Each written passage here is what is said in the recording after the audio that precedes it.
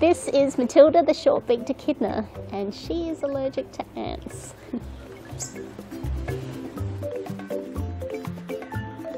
We noticed when she was about 2 years of age that she started getting some really puffy eyes.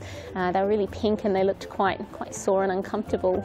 And we did some tests with our vet department, and they were able to determine that she had some allergies to ants in particular, and also to native plants.